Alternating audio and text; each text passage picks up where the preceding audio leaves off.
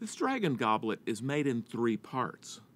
First, the cup is made, then the foot is made, the dragon is made, and finally, using teeny bits of hot glass, the parts are joined.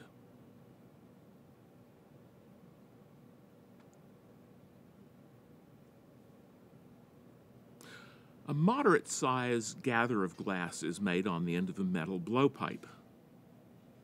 Gathering the glass is a little like gathering honey on the end of a chopstick.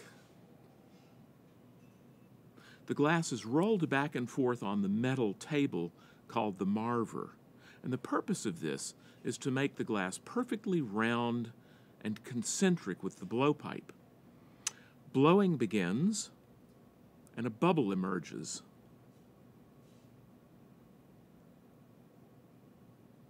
It's essential that the tip of the bubble be kept thicker than the sides, so glass is left thick and the tip is rolled back and forth on the marver.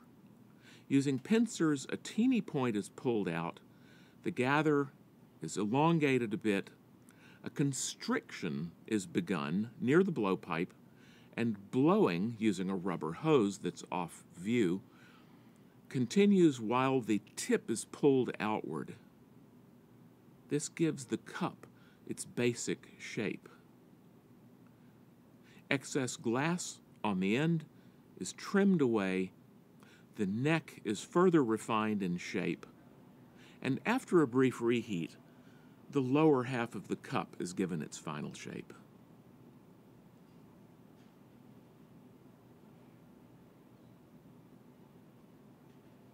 A tiny bit of hot glass, freshly gathered from the furnace, is attached to the tip of the cup, flattened with the jacks, and then tooled using the 2 blades. This is creating a fixture called a marise.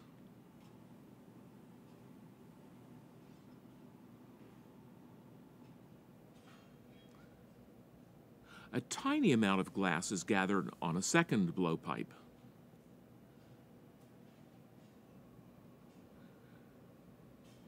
The glass is marvered quickly. This keeps the glass very hot. A bubble is immediately blown into the glass. The bubble is tapered slightly and after a reheat, lowered into a dip mold or an optic mold to create the ribs. This is lowered onto the tip of the marise and they immediately stick together. This will form a decorative knop. Constrictions are made. At the tip, a very narrow constriction is made, and it's here that the excess glass will be broken away.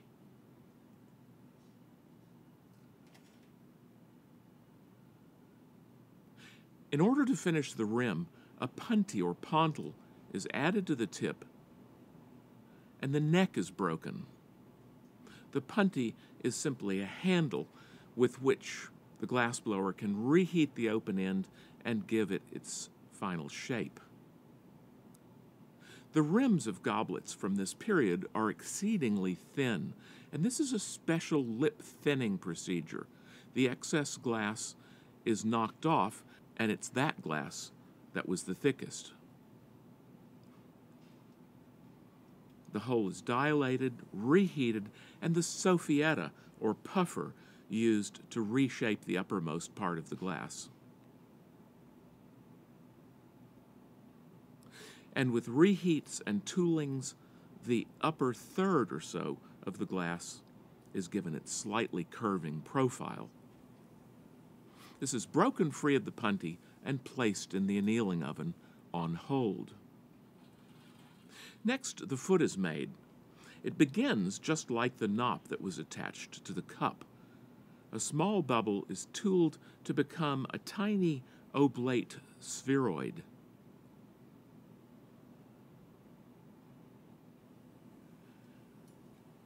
A bit of glass is added. This is tooled to become another marise. Another bit of glass is added and flattened constricted and pulled outward, and this will form the construction often referred to as an ovolio. It's the spool-like structure that joins the foot and the knop. Here a bubble has been added from above, attached to the end of the ovolio, cut free of its blowpipe, and tooling begins to make a constriction. The constriction is held with the diamond shears. The pincers are used to tap off the excess, and this leaves a hole. And after reheating, this is dilated, inflated with the soffietta, and after another reheat, the foot is flared open.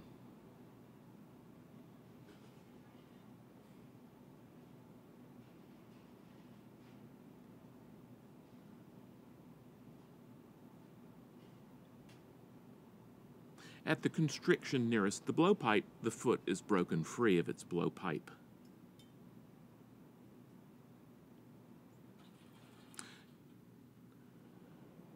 A gather of glass, freshly made from the furnace, has attached to either side a red strip of glass, a cane. As marvering continues, blowing begins to inflate the glass.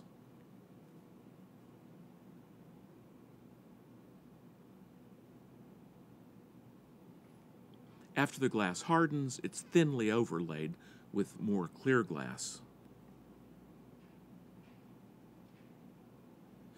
This is lowered into the dip mold or optic mold and blown. The body of the dragon is hollow, and this is pulled and twisted to form a long tube. This will be the vertical portion of the dragon body.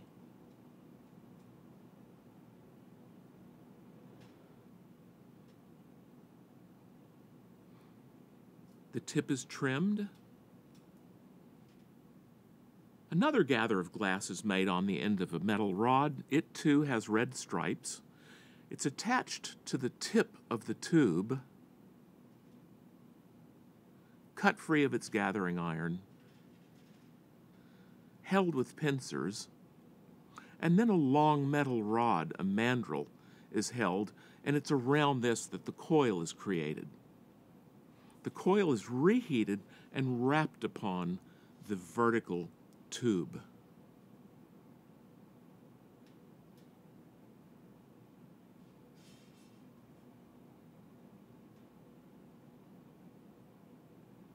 A tiny bit of glass is added to the tip of the tube. This will be a little seat for the foot to sit on.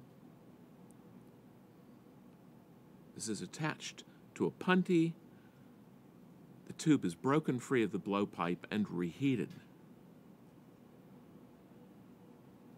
When the glass is soft, the upper part of the tube is shaped into the neck of the dragon. A tiny bit of glass is added at the tip, cast off, and pincers are used to make a constriction, flatten the glass, make two grooves, and then at their tips pull the lips outward and down.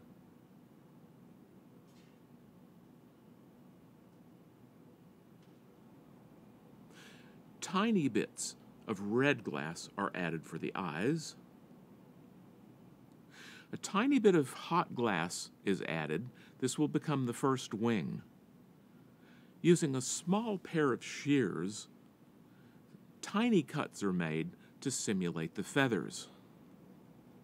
This is repeated for the second wing.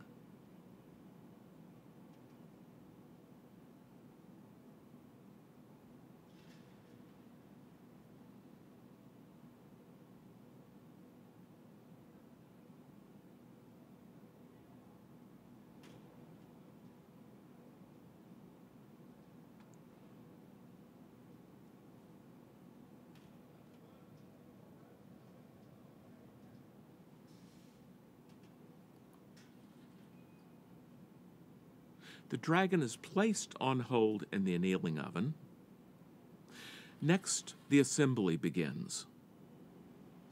This starts with attaching the foot to a punty, and after the punty stiffens sufficiently, a tiny bit of molten glass is added to the tip of the knop. The dragon is picked up with pincers and stuck on.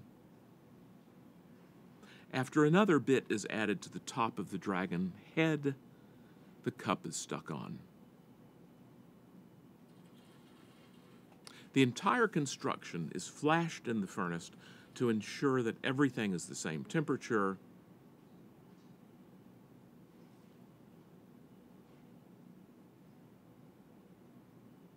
And while the uppermost glue bit is still hot, a final straightening is carried out.